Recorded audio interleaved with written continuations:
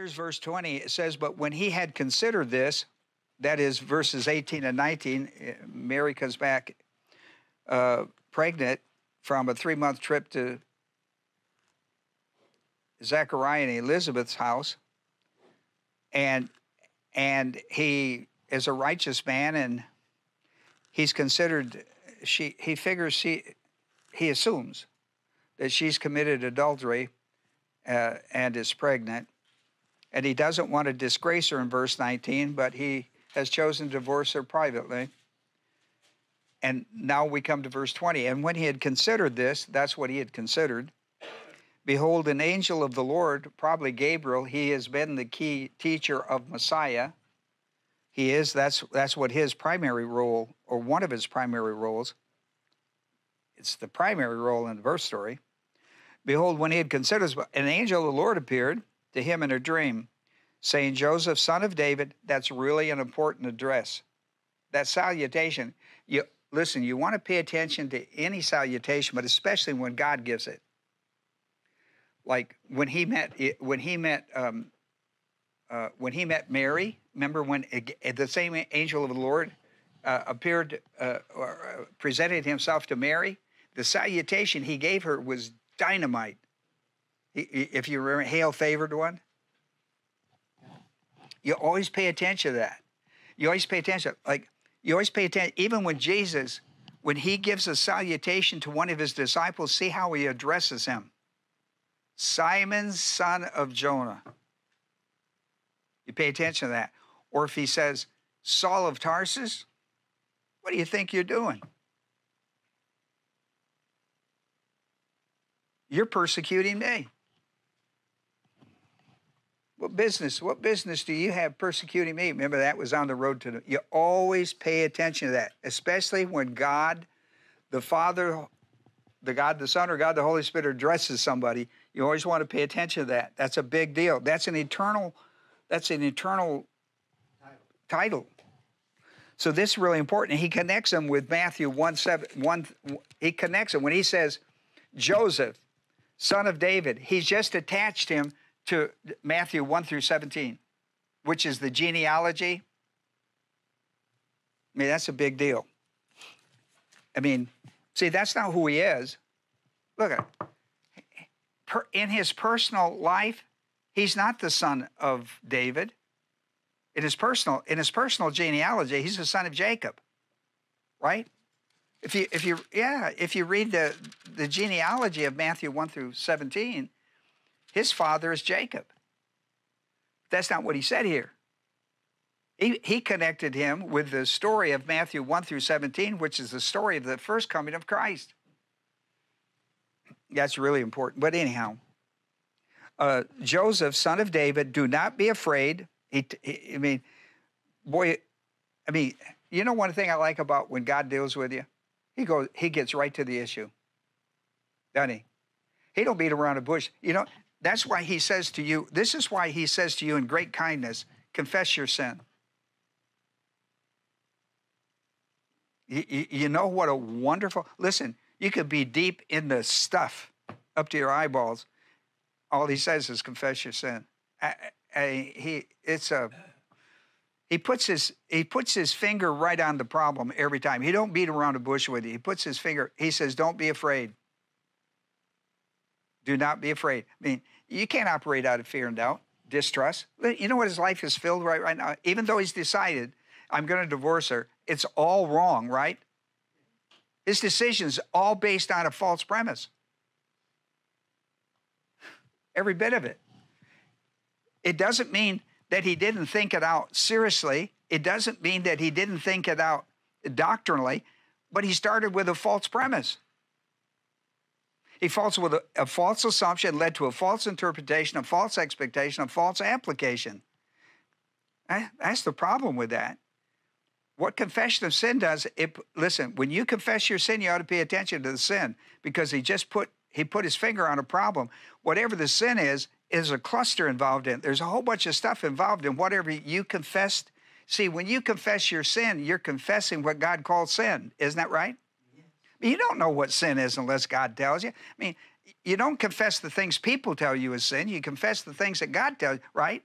If we confessed what everybody told us was sin, we'd be confessing all kinds of stuff all day long. You confess what God tells you. He tells you what sin is. The Bible tells you what sin is. But when you confess your sin, he's just put his finger on a problem in your life.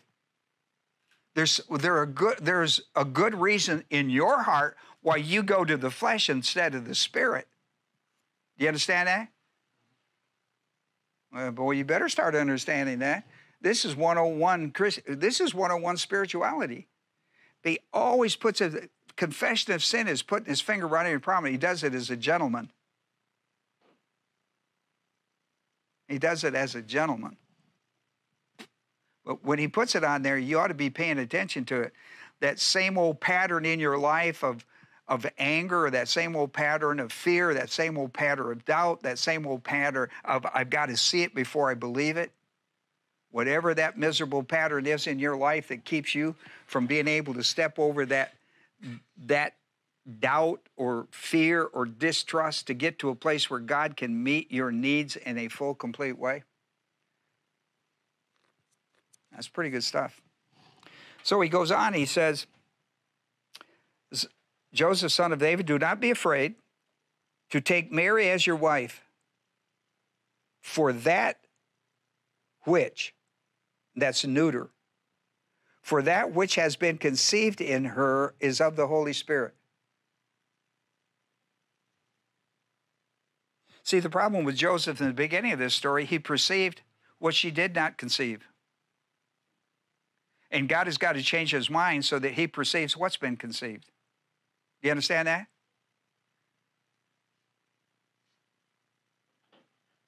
Do you understand that? Yes. Okay. There's a real problem with that. Okay? So, what I've titled my lesson, for whatever reason, God sent Gabriel on a 911 emergency call to Joseph, because he's sleeping in the morning. This thing's all going to come into full bloom in the morning. When he gets out of bed and his feet hit the floor, it's rolling, right? Because he's made his decision, went to bed, and is getting a good night's sleep. That's what he thought. And in the morning, listen, I'm going to sleep on tonight. In the morning, I'll deal with it. Right? We all do that, don't we? I'll sleep on it. I've said as much as I can think. I've prayed as much as I can pray. I'm going to go to bed tonight. In the morning, I'll deal with it. Which is sometimes really good advice, isn't it? I mean, the best advice is to deal before you go to bed, but sometimes you can't. But in the morning, he was going to get up, and so God pulled a 911 emergency on him.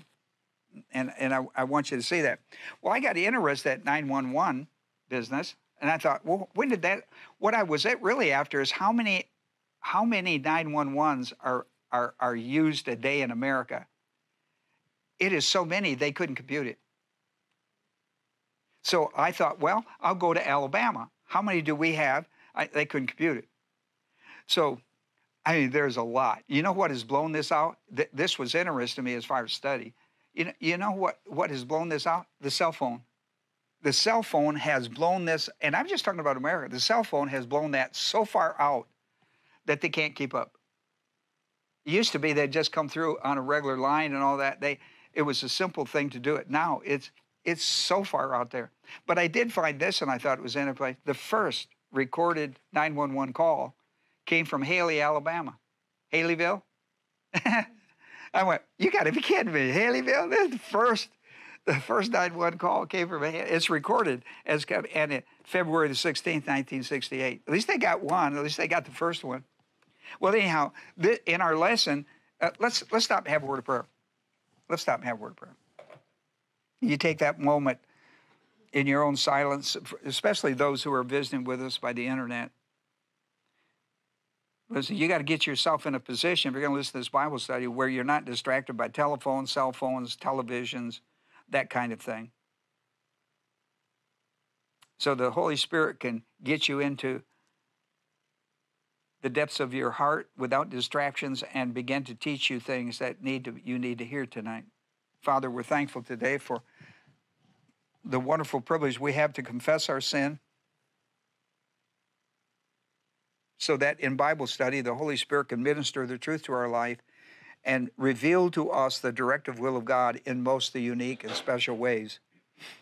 In neutrality, the classroom, not in the hard life experiences, but in the classroom. So I pray, Father, you would minister tonight the truth of the Word of God under the filling ministry of the Holy Spirit as we confess our sins. He's faithful and just to forgive us, and we thank you for that, Father. In Jesus' name, amen. So in our lesson, the emergency was that Joseph was about to divorce Mary based on a false assumption. His assumption was her pregnancy was due to adultery. It was a false assumption, but nevertheless, he ran a whole doctrinal system on it. Now, he ran a very good doctrinal system. He ran categorical doctrine really well, but it was based on a false premise. So once you have a false assumption, it leads to a false interpretation, a false expectation. Remember, we learned this, and a false application. Now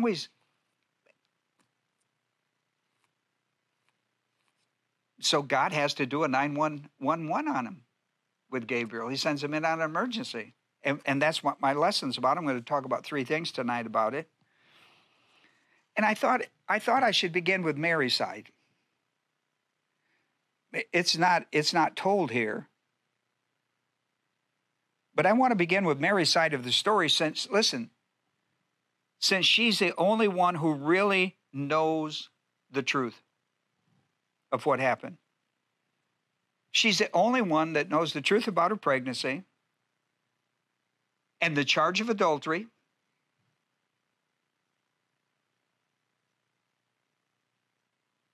And how tough that must have been on her since this charge came from Joseph. How tough one that must have been. I mean, that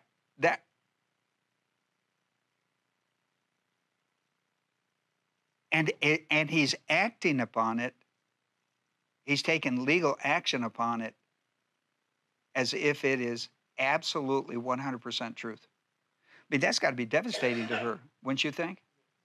I mean, when I studied this, I went, oh my goodness.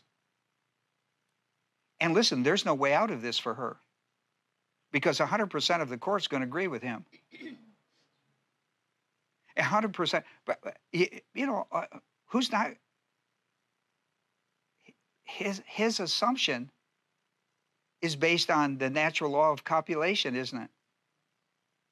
I mean, who's going to disagree with that? And so, I mean, this has got to be devastating on her part. It's got to be. I mean, this is a Romans 8:28 deal, isn't it? I mean, that she's got to get a hold of it in her life. And listen, everybody, her family go like, oh, yeah, right. His family, oh, yeah, right. The synagogue, oh, yeah, right. Right? And so I thought a great deal about this. When she returned pregnant from visiting Elizabeth, she must have been excited for the birth of John the Baptist to her aged aunt and uncle, as well as her conception by the Holy Spirit. I mean, 2 wonderful. In fact, these things were so high in the miracles of God that God described these 2 events as what's impossible with men is only possible with God.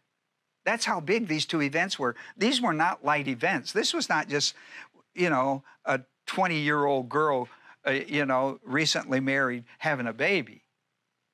That's not what this is about.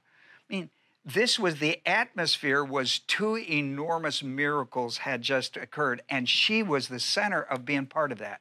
Do you understand how big that deal was? And how exciting. She's a spiritual person. And how exciting that must have been in her life to be, that God had chose her to be in part of that wonderful ministry at the same time.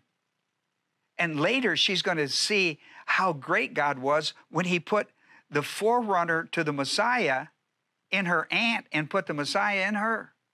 I mean, this is a ladies' day out, if there ever was, right? I mean, This is the LOL of our church, isn't it, Jackie? This is LOL right here. Ladies of the Lord, boy.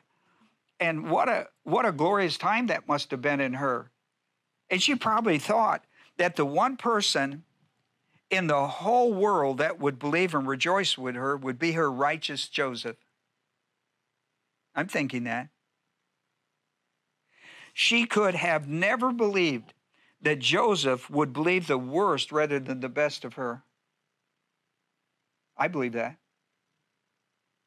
She probably never thought that when she responded to Gabriel's message that she would carry the Messiah, when she said, "Behold, the bondslave of the Lord, may it be done to me according to your word."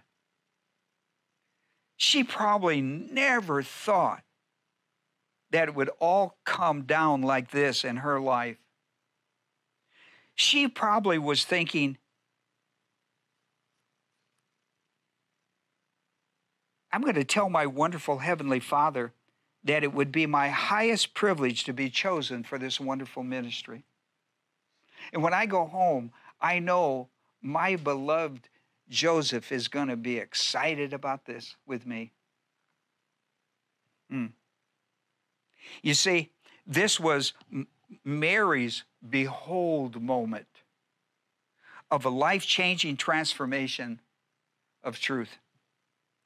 Did you notice in this story that the friendship love that she had with Joseph and the romantic love that she had with Joseph were not able to survive this relationship test by two spiritually mature believers? Think about that for a moment. Let that sink in. You see, what's missing, watch this now. What's missing is 1 John 4. I want you to go there with me. Here's what's missing. Here's what's missing. You be careful. Be careful in your own life. Be careful. Be careful. Be careful in your own life. I say it to myself. Here is 16 through 19. And I want you to pay attention to some of the stuff. Like in verse 16, there's a part A and a part B. Here's part A. And we have come to know and have believed the love which God has for us. Do you know how important that is? Listen, if you don't get those two things, the rest of this verse through verse 19, or this great subject on agape love, will be missed in your life. If there's one love in your life that's not dependent on anybody but God himself, is agape love. And if you tell me that you don't have agape love, you're looking in all the wrong places, because you got this one. This is the one love in your life that can be consistent and fulfilling, and it has nothing to do with other people but God alone. You understand that? Oh, I tell you, you need to understand that. And here's what you have to do. You have to come to know and believe something about agape love. Here's what he says. God is love. See, that's a statement, isn't it? God is love. There it is. Boom. Nothing more, nothing less. God is love. That's part B. And the one who abides in love abides in God, and God abides in him. That's a promise. There is no such thing as a believer not having the fulfillment of agape love in their life. Listen, suppose your husband don't give it to you. Suppose your husband, he's required to give that to you, right? Ephesians, come on now. Suppose he doesn't. Does that mean you don't have it? No, it just means you don't have it from him. Can you still have a completed love life in your heart? Absolutely, but it has to go to another man. It has to go through the Lord to God. God, listen, God is what? If you have to tell yourself that every day of your life 26,000 times, be sure to tell it, because those who know it and believe it receive it.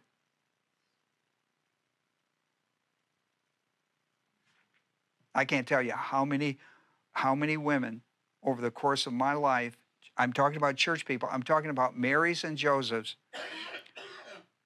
who believe in their heart that they don't have that love because they think it only can come from a man or another person. The truth is, it comes from God. If it comes from the other person, probably it's conditional. And that's not agape love. That's storge or something else. Well, God is a person, yeah. Yeah, God is a person.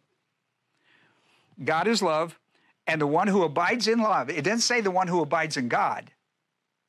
It says the one who abides in love, then he gets the fulfillment of the love. See, abides in God.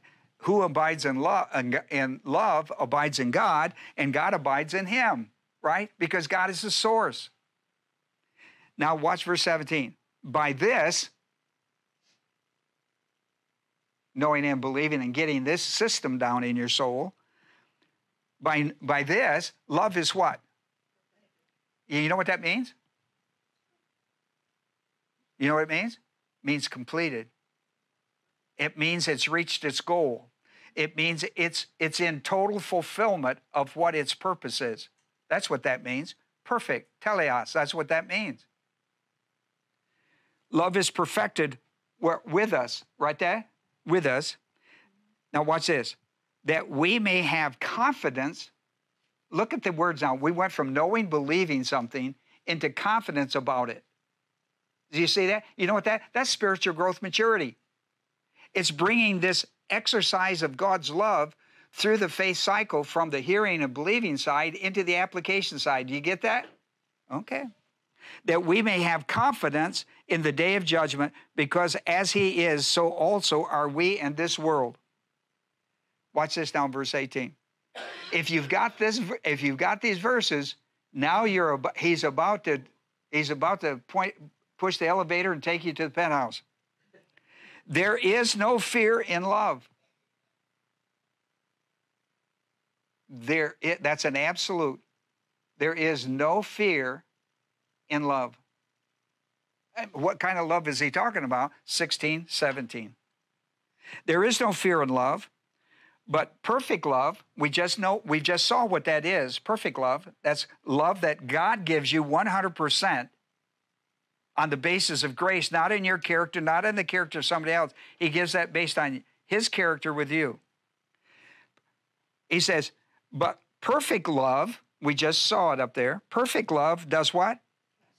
Cast out fear. Love, listen, they can't coexist. They cannot coexist. Because fear involves punishment, and the one who fears is not perfected in love. Then he comes to another principle. See, he's giving you about 3 or 4 very clear principles. God is love, and etc. Now he's come down, there's no fear in love. He's come down to a simple principle. We love because he first loved us. Yeah? We love because he first loved us. Listen, it's always about your first love with God. It's always about first love with God. Listen, when you're telling me you're not getting enough from where you should get, well, that's not your problem. It's not your problem until you buy into that false assumption. Your husband does not have to love you in order for you to be loved in a complete, perfect way, right? Are you reading that? Okay. How good would that be for you if he did that? Well, that would be icing on the cake, but we already got the cake. That would be the icing on the cake. But you know who would benefit from it? Him, because he would be doing God's will. He's directed by God to love his wife unconditionally. He's told to love God as Christ loved the church and died for her. That's icing on the cake for the person, for the woman. That's icing on the cake. But for him, that's a whole nother cake being baked. This is really good stuff here, buddy. I'm telling you, this is good stuff you're getting here, right here tonight. Did you notice that friendship, love? Now let me go back to my point. Did you notice that friendship, love? They had it. Romantic love, they had it. Were not able to survive the relationship test that they're going through, right? These are two spiritually mature believers. Now here's the principle. Every crisis in the life of a spiritually advancing believer, every crisis in the life of a spiritually advancing believer is intended to focus attention on the Word of God. What's the Bible say? What's the categorical doctrine? What does the Bible say? And wait for a grace solution. There is always a grace solution. The Bible offers you promises. Who's required for the performance? God. Romans 4:21, what God has promised, he is able to perform.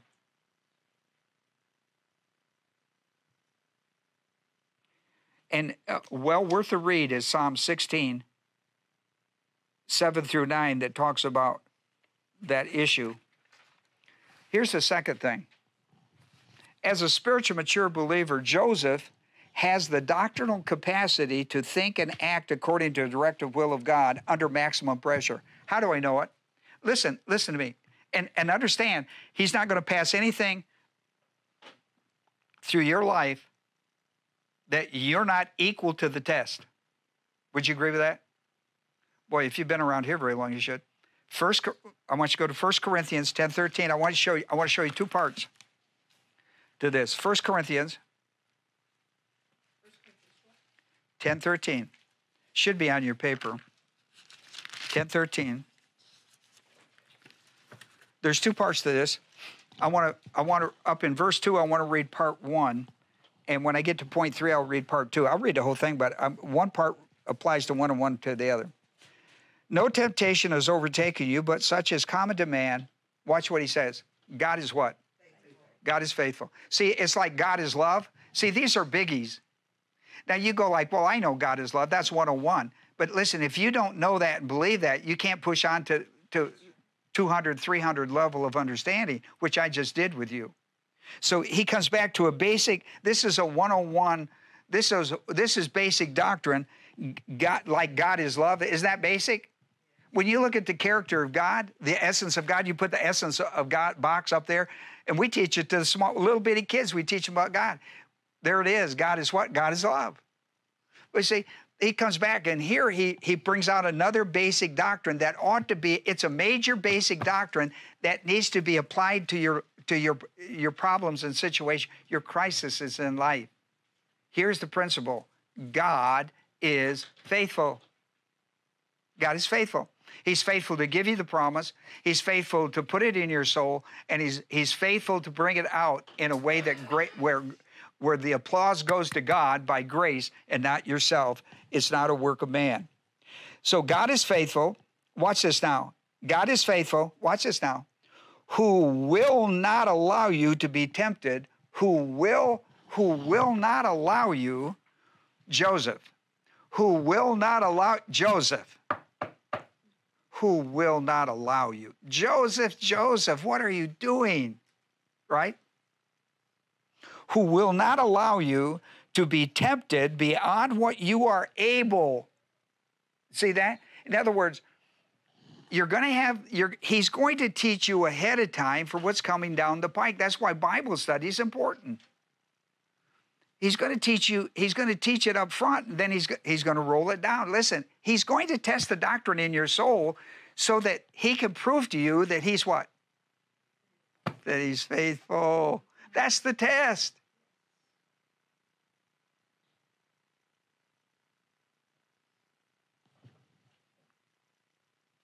And what is he going to prove? What he's going to show? Who will not allow you, here's what he's going to teach you.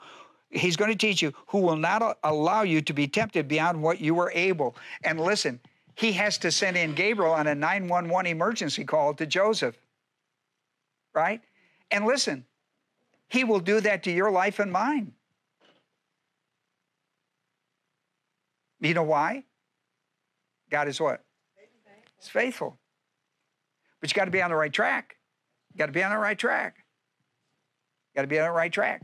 And you should be on the right track or you wouldn't get the test. If you didn't have the information, he wouldn't give you the test, right? Because he's only going to test you to what you're what? Able. Now, sometimes Abel, he sets the standard on Abel. Because, I mean, a lot of people think they're not able. But they got the test. The test says you're able. See, if it was left up to us, we'd never give ourselves a test. I mean, who's going to do that? Oh, yeah, here, stick that knife in my back. Now, who's going to do that? Oh, I love that. That's a wonderful thing. Yeah, we do that. He sets it. You got to know when it comes to your life, and it's going to come to your life. If it hasn't already, it's coming to your life. But listen, the test is always there for some good reason. You know what the test is really? There are a lot of tests going on within a test. I mean, very seldom do you ever test with one question, especially if it's a big test. You know what's really going on between God and Joseph? Joseph is getting the father test.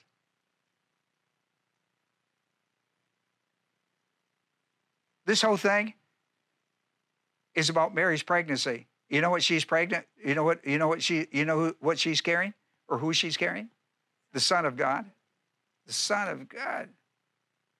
The test, there's a lot of tests going on here. There's a test going on with Mary and Word of God and all that. But do you know what's going on between Joseph and God? It's the father test. I just put my child inside of his betrothed.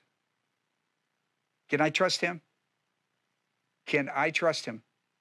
Does he have the capacity? Yes. If I can't trust him here, what's going to happen when Joseph realizes, when this child comes into the world and he realizes that's an adopted child? That's his adopted child. Right? I'll tell you, from that side of it, this is what's going on. There's another one down here, isn't there? Mary and Joseph. But there's one between a father and a father, which is a big deal for God. This is a big deal. Can I trust this man with my child? Mary was the first to carry the gospel. There you go. Thank you. Tempted beyond what you're able, but with the temptation. Now I'm going to save that second half of that. Listen. Here's what listen, as a spiritual mature believer, Joseph has the capacity to think and act according to the directive will of God under maximum pressure. See, your maximum pressure is whatever level you are of maturity you have, right? Agreed? I mean, right now, sometimes we go through tests, you go like, whew. I'm sure glad I didn't have that 12 years ago. I know. God wouldn't do that to you. In this, watch this. Here's Peter talking about in a max pressure. Peter, max pressure. He says, in this you greatly rejoice, even though now for a little while, I know that a little while seems like an eternity when you're going through it. Even though now for a little while, see, he's trying to get you a perspective of what you're going through you think is the end of the world.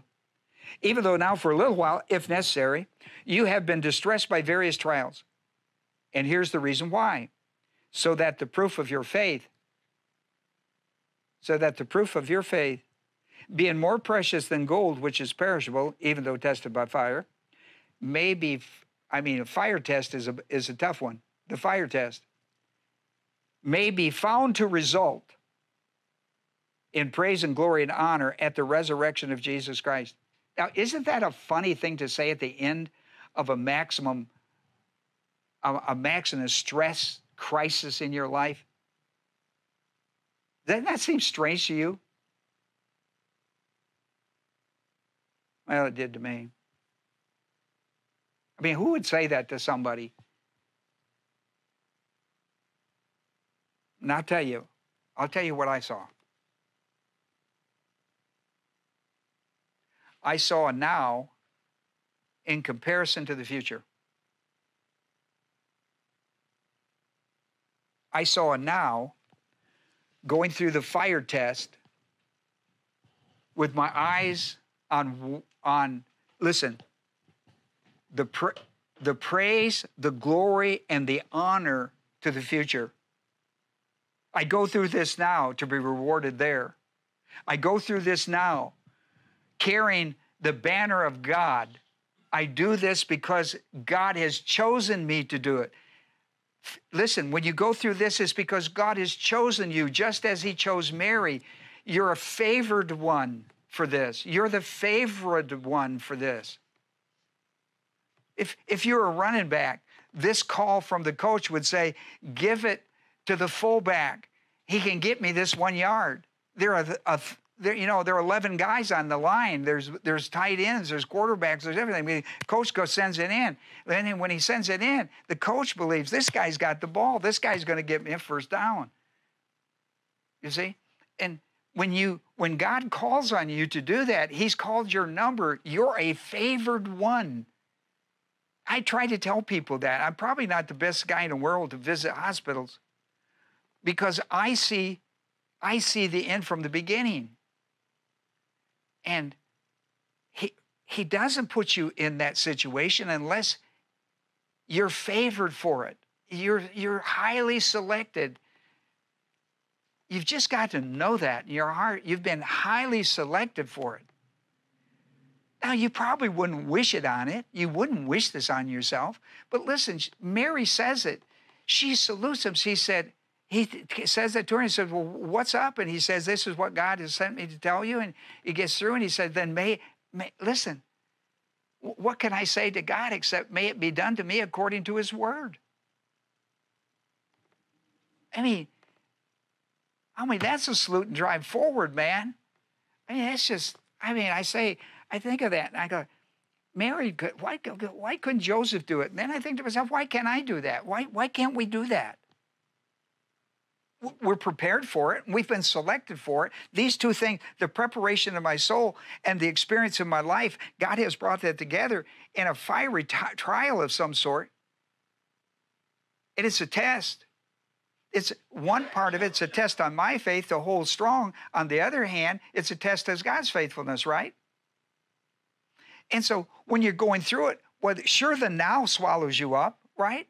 And so it's very difficult when you got tubes running in and out of you and all around you and all that stuff and you're in pain.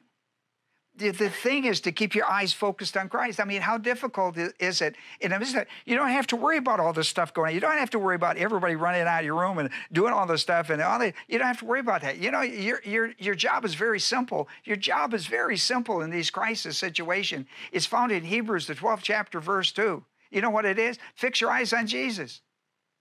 Where is that? That's above your problems. That's where it's above. You're laying out of bed. And they got all kinds of machines trying to keep you alive. You know where your eyes ought to be? It shouldn't be down there. Your eyes ought to be there because that's where the answer is, right? This is not difficult on our part. It's difficult on everybody else's part. But it's easy on our part. Keep your eyes fixed on Jesus, the author and perfecter of our what? Faith. Oh, of our faith. Come on, people. You're going to go through these things. I mean, look, I stood with my grandma two times in my life when she buried her children. Now, I didn't know the pain and suffering other than to see my grandmother and me experience it with her. It broke my heart to see my grandmother broke. I never saw my mother broke down. She was my mama.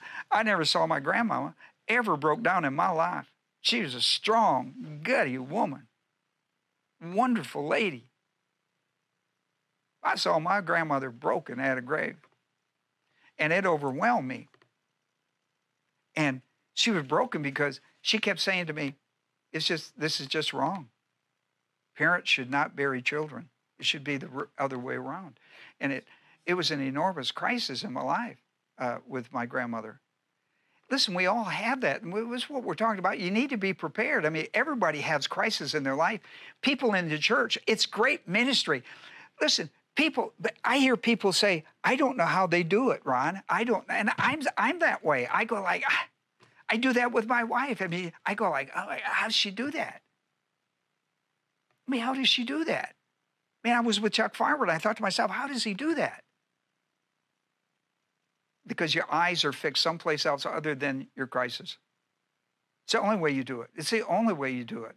And we all have our own little, listen, we have all kinds of tests. All of them are not physical. All of them are not, but they're all tests. And we all get them. You're not going to have them without growth. They're to test your faith in God's faithfulness. That's what it's about. God is what? Faithful. And so we're all going to do it. And I love the way Peter starts out with this, because he's had to learn this the hard way, like all of us sometimes. In this, greatly rejoice. You know, a lot of words you could put with rejoice. Try to squeeze a smile.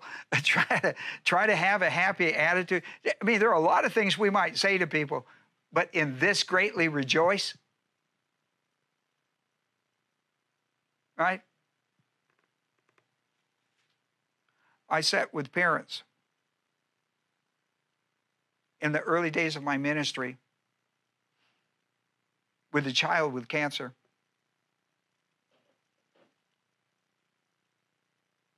That began to remove parts from their life, from their body, because the cancer kept moving. And they removed so many parts, visible parts, that the parents said, we can't do this. We can't remove one more part. I mean, there would be nothing. There's going to be nothing left. And they said, well, we don't know. Listen, and by then it was like 5 or 6 parts off her body. You talk about tough. And I saw this Christian couple never waver in their faith. And I learned the power as a young pastor, without the knowledge I have today of the Word of God. I was taught by a young couple, Hebrews 12:2. I was taught the power of Hebrews 12:2. Fix your eyes on Jesus. This stuff here, at some point, we're going to pull the plug. And we're going to trust God to tell us when that was. And after about 5 parts removed, they said, we cannot take this anymore. And it's not fair to anybody. And so we said, I mean, I didn't have any answers for them. What could I say? Here's my answer. I support whatever you guys do. What do you think, Ron? I support your decision. I can't begin to tell you what kind of choices these are in your soul. I can't begin. I mean, I can't even fathom what you're going through. But I will support and I will pray and we will do, and I'll search the Bible the best I can to find. They held on to Hebrews 12:2. I don't know where they got it. They get it from me. I didn't have it in my soul to give them.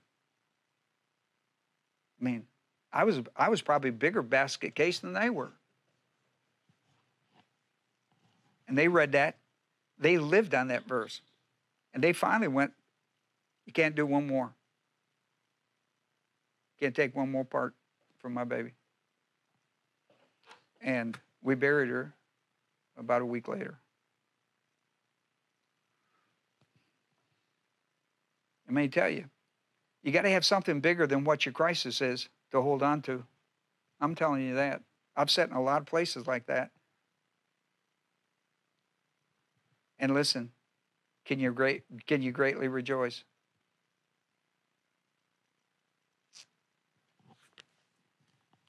Even though for now, for a little while, if necessary, you go through unbelievable testing.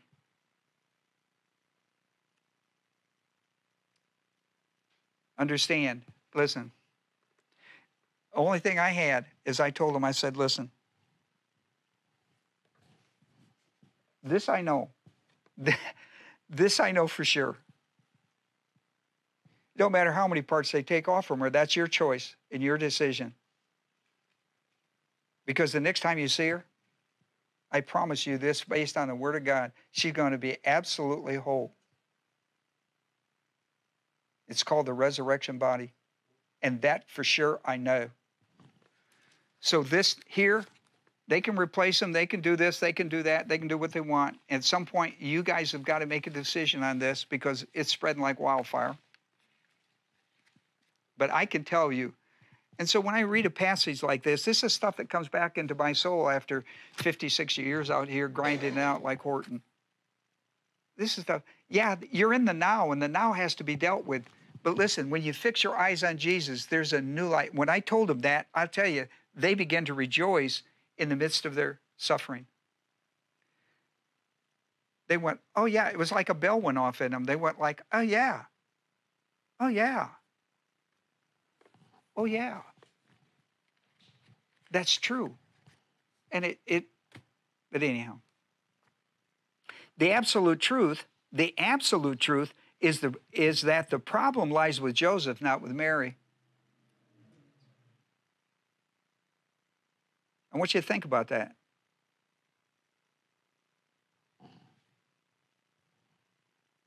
You know, I love this idea, back for that just for a moment. You know, he who holds your future, let's say I wrote this down, he who holds our future holds our now. He who holds our future holds our now. Just always remember that. I always think of this couple. I think it in my own life. I go like, hey, Adema, keep your eyes fixed on Jesus, man. Don't get your eyes fixed on your problem. Don't get your eyes fixed on your crisis. Get it fixed on Jesus, because there's your solution. There's your comfort. Listen, Joseph, better than anybody, knew in his heart that his righteous Mary went to spend 3 months with Elizabeth and Zechariah, this elderly couple who was going to have a baby, for ministry. She didn't go for vacation. She went up there to keep the house clean, to do laundry, to cook meals, to be a prayer person, to be as assistant in any way they needed assistance. And boy, did they ever need it. Just logistically, they needed somebody spiritually in the midst that could pray and have time to pray and consult and do all the things that spiritual people do with other people going through crisis in their own life. Joseph knew this is who Mary was. He knew that. I imagine the last thing she said to him when she hugged him and left was, pray for me that God would give me great ministry. This is what righteous people do, right? This is what righteous people do with one another. So I think, why wasn't Joseph willing to give Mary the benefit of the doubt? If there was one person in the whole wide world that you were close to that really knew this person better than anybody,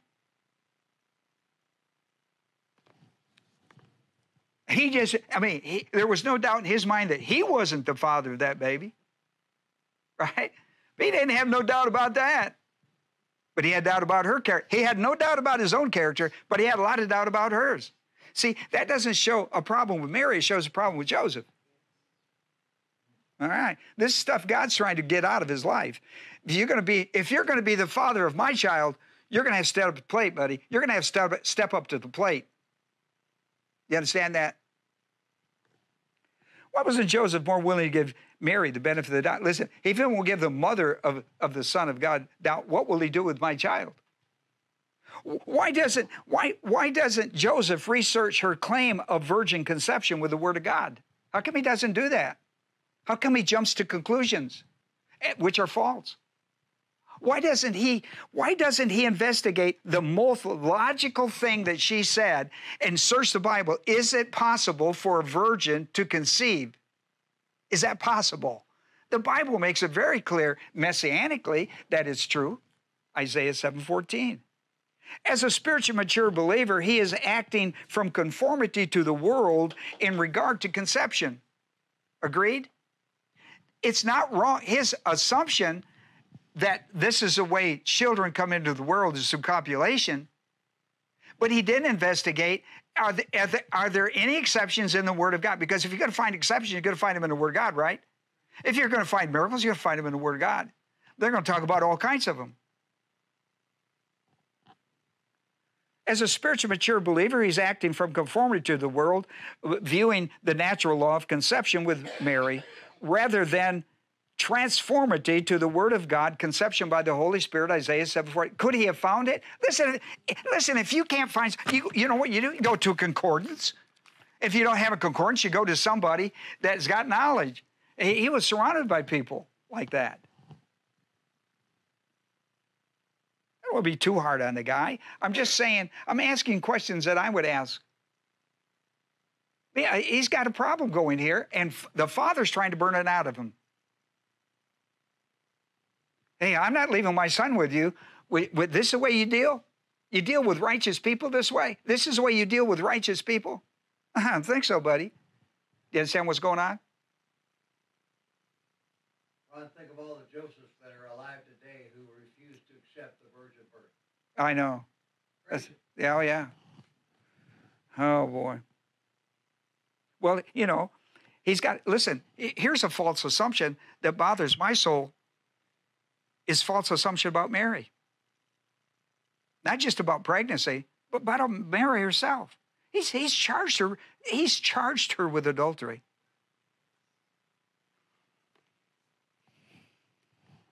Right? It's the only way you're going to get divorced. He's charged her with adultery. And you know who you know how God described her? You know how God described her character? Highly favored one of God. See, the big question, at least one basic question for me, Joseph, why haven't you researched the Bible regarding the central issue, which is virgin conception? Joseph chose to make Mary the cause of his unhappiness, his misery, and divorce. Oh, I get so tired of hearing people blame other people without taking any blame on themselves. Listen, you don't want to buy into that. That's a victim's mentality, and that'll eat you up.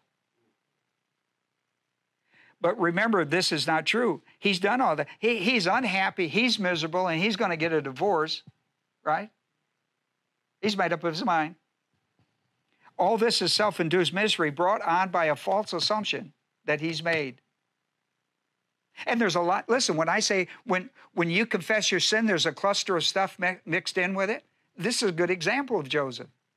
When God says confess your sin, he doesn't tell you all the bad stuff. You're supposed to weed it out. How come I have this? How come I have this problem? I have this fear. I have this insecurity. I have this doubt. I have this fear. At some point, you got to ask yourself and deal with that, because that's what's breeding it. That's a breeding station for the virus of sin. At some point, you got to shut that thing down. You got to deal with it. Joseph has created unnecessary self-induced misery in his life. It is all based on a false assumption. What Joseph perceived was not what was conceived.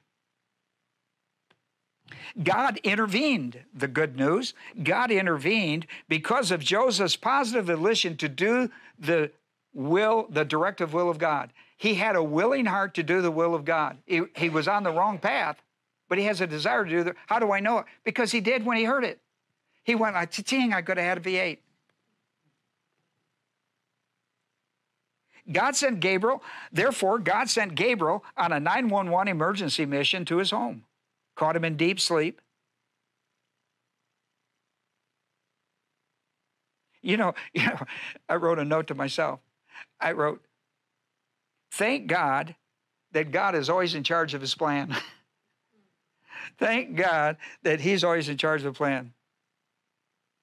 1 Corinthians, the 10th chapter, verse 13, I want to read the second half of that, which says about this temptation. He says, "But with the temptation, God will provide the way of escape." That word escape is an interesting word in the Greek language. It's made up of compound word. It's the ek. It's word ek and then bino. And the ek bino. And there's a definite article with it, which makes that really important. But it means to go out. It means to go out or away from something. And the word escape in the English is a very good translation for that. I mean, you're in a place where there's no way out. And the enemy is pouring down on you. There's no way out. Or you've got your son on the altar, your only begotten on the altar. He's laid out on the altar. You have the knife ready to do it. Right? Because God is testing my faith. And I believe he's faithful. Right? And he says in his heart, Hebrews 11, 17 through 19, Abraham says in his heart, here's what I believe. Here's when your eyes get on Jesus. Here's when your eyes get above your crisis. And he says in his heart, I believe that he will raise him from the dead. Because God can't be unfaithful to his own word.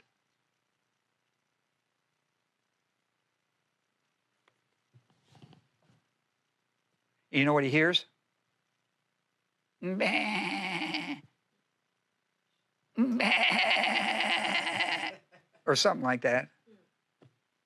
The offering, close enough. The offering is not on the altar. The offering is in the bush caught. Horns are caught. You know what that's called? The way of escape. The way out.